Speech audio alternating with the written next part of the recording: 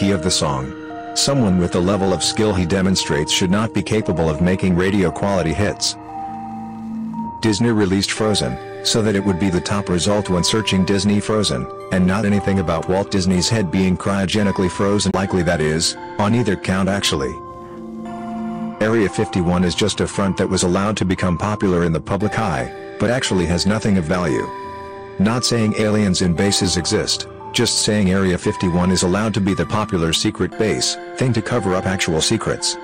I am not downplaying what the airmen at 51 do, just saying that what they do now is not likely as top secret as people are led to believe. That our phones are always recording, at least audio, to target advertising of course, but more secret agent things as well. My mother-in-law talking at dinner about how hard it is to train for a marathon now that she is over the age of 55. I get ads all over Reddit and Google that read, "Over 50 and a runner? Check out this random product." Within 4 hours of the conversation. I know there was a bunch of stuff about this, but I think every company denied it. Could be wrong though. Marijuana legalization is being pushed by Big Pharma. Once it's legalized, they will then push for restrictive regulations in the interest of public safety that will force shutdowns of consumer or small grow operations. Those are only allowed now to foster positive sentiment towards legalization. So then it's legal and they have a monopoly. Planned obsolescence, if it's still a conspiracy theory. Why does my phone suddenly develop unseen issues when the new one is released? It's not a coincidence.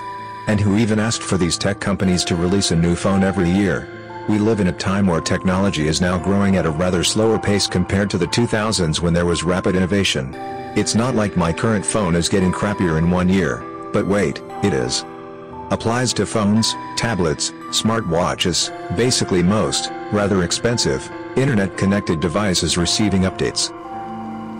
There's a recent increase in realistic space colonization movies to garner interest in space exploration. Because some people at the top know it's needed. It's actually probably so very wealthy people can get funding and support from us average losers so they can abandon the planet as soon as possible, while we suffer all the crap that was most likely caused by them. People at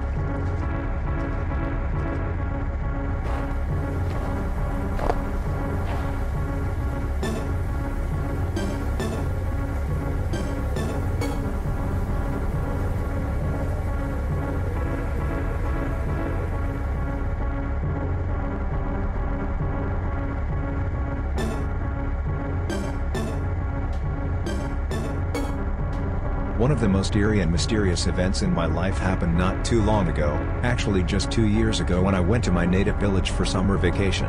Since I was little, I had believed that there were invisible forces all around us that sometimes, in some unfathomable way, manifested themselves in our world, and that not all of them could evoke pleasant feelings in us. What I saw one summer evening on a deserted road near the village gave me the right to replace the word, I believe, with the more emphatic, I know. Needless to say, it gave me several sleepless nights and a panic-stricken, irrevocable fear of the native forests. Summer in Yakut village is a special time. While in the city summer is considered a time of rest and fun, in the village's work is in full swing. Haymaking is what occupies the hearts and minds of the residents, forcing them to rise with the first rays of the sun and spend time until late evening on the fertile glades. They are called alas in Yakutia. The northern summer is short-lived.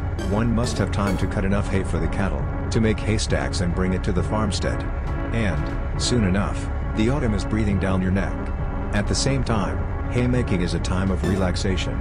If you were born and grew up in the village, it is your sacred duty to spend at least a couple of weeks every summer in alas, breathing in juicy aroma of freshly cut grass, listening to birds chirping and splashing with pleasure in crystal clear lakes. So, after finishing a tedious semester at the university, I got on the bus and drove home without a second thought. For the first week we mowed hay on a river island, enduring the attacks of mosquitoes and gnats that swarmed in the humid air. After the first week, our skin was in such a condition that it no longer swelled up or itched after the bites. When we finished our work on the island, we moved to one of the Alices, about 10 kilometers from the village. We went there in my stepfather's old UAZ, loading all the necessary equipment, scythes, rakes, pitchforks, into the trailer. Making hay in Alas is incomparably easier than on the island, and not only because of relatively small number of insects. The main thing is that there are fewer irregularities of the land, stones and roots in Alice's, which can cause the scythe to break. For a skilled person, the work here can seem a sinecure. I can't say that about me, but I confess that I also breathed a sigh of relief when we left the island. Usually, we finished by about 8 o'clock in the evening and returned to the village in the same car. But I soon got into the habit of taking my bicycle, which had been in my possession since my school days, on a cart and rolling home alone, enjoying the evening chill, the ride, and the sense of accomplishment. Especially since it was no more than half an hour away. Anything is better than jostling around in the stuffy UAZ in the company of my not-so-talkative stepfather. That evening was no exception. We had put in a few dozen haystacks, which later had to be gathered into one big stack. As the sun began to lean visibly toward the west, my stepdad packed up his gear and left. I think it was 9:30. I stayed in the Alas and had a good swim in the little lake that was in the center of the clearing. The mood was excellent, with only the muddy, foot-polluting bottom of the lake marring the experience. It was more pleasant to swim in the river. The current creates a peculiar feeling, and the bottom is clean yellow sand. After leaving the lake, I got dressed and got on my bike.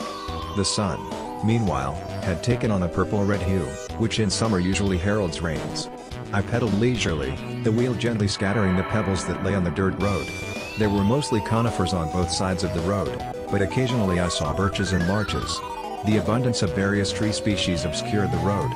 Combined with the bright red ball of sun that flashed incessantly between the trunks, the sight was stunningly beautiful and contrasting. The fateful encounter took place with about 4 kilometers into the ride. At this point the forest parted on the right side, revealing another Alas with a wooden perimeter fence, the way the owners protect the going freely near the villages. There was not a soul in the Alas now, but on the far side I could see yellow haystacks. There was a thin river running to the left, so there weren't many trees there, either. Ahead was a sharp curve that made it impossible to see who was coming toward me, one of those high crash spots traffic cops talk about. Yakutia's dirt roads and highways are full of so-called bad places, where fantastic things supposedly happen. A gray-haired old woman with a staff chases cars, or a young girl waves down cars, who then suddenly disappears from the car without leaving any trace of her presence. Each such story is usually substantiated by some chilling story from the past that happened near that very spot. The old woman here was hit by a truck, and the girl hanged herself on a limb near the road, about 20 meters from where she stopped the cars, etc. But the road I was driving on had never had a bad reputation.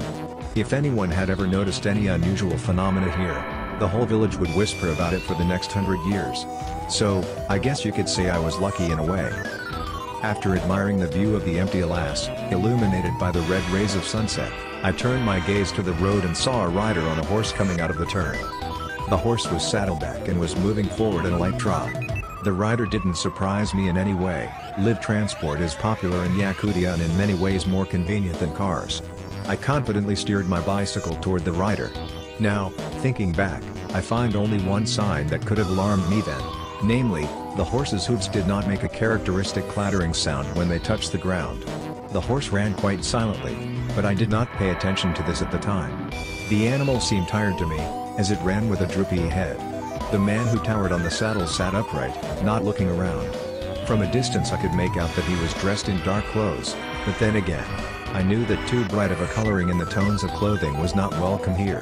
For that matter, I myself was in a gray tank top and brown shorts.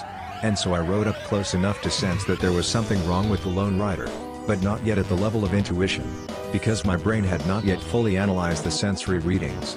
After a couple of moments, I suddenly realized with terrible clarity the first thing, which should not have been there if the rider was an ordinary man. His legs were monstrously long, so long that, despite the considerable height of the horse, they dragged on the ground. The legs did not end in a foot, but simply became thinner and thinner, and thinner, until they just disappeared. Those were legs. The second observation that stirred the hairs on the back of my neck was about the horse. Earlier I had seen it from the front and therefore had not noticed anything unusual. As I rode closer, I could see the animal from the side, and another disgusting disproportionality came to my attention. The horse was long. as long as its owner's legs. The horse still had 4 legs, as I remembered, as usual, but his back stretched for meters. I think he would have beaten the length of 3 normal horses placed one in front of the other. These circumstances alone would have been enough to make me faint with fear, but I had the misfortune not to be content with that, and to look up into the face of the dreaded rider.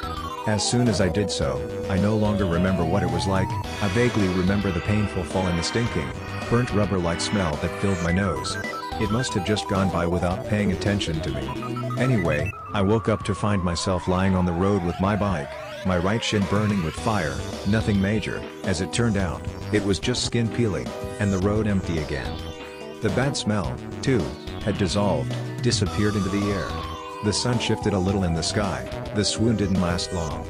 Its blood-red light almost made me vomit. With an army of goosebumps running down my back, I somehow got up and saddled my bike. Riding leisurely was out of the question. I drove as fast as I could, glancing back and forth to make sure the long-legged rider wasn't following me. After 15 minutes, which seemed to me like an hour, I entered the village and breathed a sigh of relief. I could hear music playing from stereo speakers in the yards, a chainsaw screeching somewhere, and the hubbub of children. All this calmed me down substantially. I couldn't keep quiet about the incident and told my parents. We agreed that this creature was a so-called passing ghost, who was on his way to other places on his own business. Local campfire folklore gives many examples of such encounters.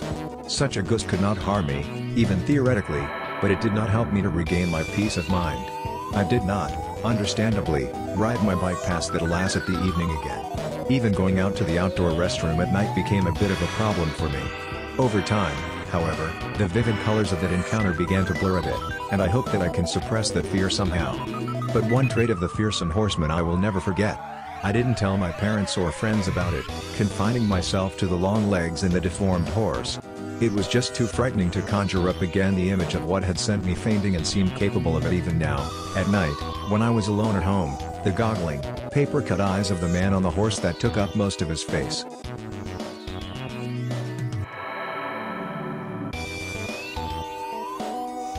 Yakuts are afraid of dead people. Well, everyone is afraid of them. But according to Yakut beliefs, if a dead person in any form, in a dream or in an encounter, appears to living people, especially relatives, then you can be sure that his spirit pulls the soul of a living person to the other world. There are exceptions, of course. For example, if in a dream the recently deceased relative passes on some request like, "Tell my daughter that 9,000 rubles are hidden under her pillow," but usually seeing the dead is not good. This story has something to do with that. There lived in a village an old retired man. His house was big and he had no one, so he decided to rent a room to a trainee who was interning at the local hospital. The relationship between the landlord and the girl was smooth. Nobody interfered with anyone. Sometimes in the evenings they chatted about this and that. One winter evening, Tanya was returning from the hospital. As she entered the yard, she heard the crunch of snow somewhere on the opposite side of the yard. The darkness made it impossible to see who it was, but she thought it was the old man doing some business. But what surprised her was that the man was panting and moaning very hard, as if suffocating. The girl asked loudly, "Who is that?" And immediately the footsteps and strange breathing subsided. After standing for a while, the girl felt uncomfortable and went into the house. The old man was sitting by the stove, and she realized that there was no way it could have been him. As she quietly stirred, she decided not to say anything, so as not to frighten the old man. They sat down to dinner, and she noticed that the old man looked kind of sad.